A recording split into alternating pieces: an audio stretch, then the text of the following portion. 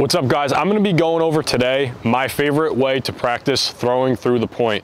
There's a lot of coaches out there who will use blatant cues like throw it over the top or bring the angle down or, you know, keep your arm long in the back in hopes of getting their athletes to throw through the point. But at the end of the day, those cues don't matter. You need to have the feel for the javelin and be able to throw it through the point, whether it's a high angle, low angle, medium angle, out to the side, so that you can maximize every single throw in competition, whether you use good technique or bad technique.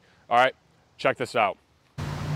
So the first thing we're gonna do to get the hang of throwing through the point is we're gonna start, you could either start sideways or squared, depending on whatever you feel like you prefer to warm up.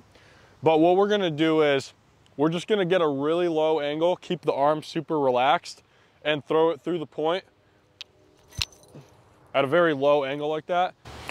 All right, now next, since we just did the low angle, we're gonna go at a really, really high angle this time and try to still find the point. So what you'll notice is when we're throwing it really high, we wanna make sure that it's flying at a nice angle like this. Even though it's going really high, we don't wanna see it flying flat against the wind and then tipping over, okay? You'll be able to tell by the way that it sticks into the ground if we found the point or not, okay? You're gonna notice it flying nice and smooth through the point, even though we're throwing it really high. There we go. See, sticks into the ground at a perfect angle like that. All right, once you take 5 throws with the low angle and then 5 throws with the high angle, we're gonna go at a normal competition angle and find the point here.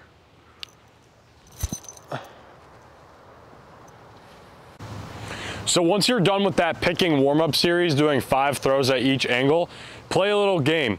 What I like to do is I like to take a cone or a blender bottle and stick it out at about 10 yards, okay? Then I try to throw through the point at the blender bottle or at the cone 5 times in a row. And then once I hit that distance 5 times in a row, I'll push it back another 10 yards and keep on going until I can find the point. 10 yards, 20 yards, 30 yards, 40 yards, 50 yards, so on and so forth, okay?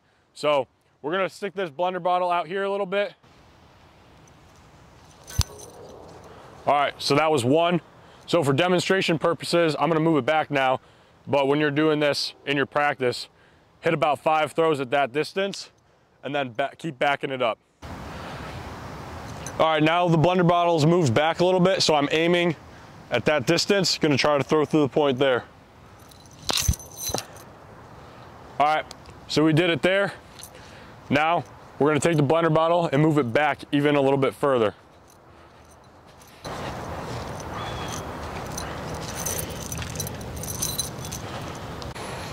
All right, so now that the blender bottle's a little bit further back, we're gonna try to hit it through the point and go that distance.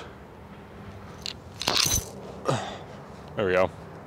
All right, so those are a couple of my favorite drills to learn how to throw through the point. So really, it's all about just that feel. Having that feeling of that correct arm path, and even on a really, really low intensity day like today, like I started my hypertrophy phase over again yesterday.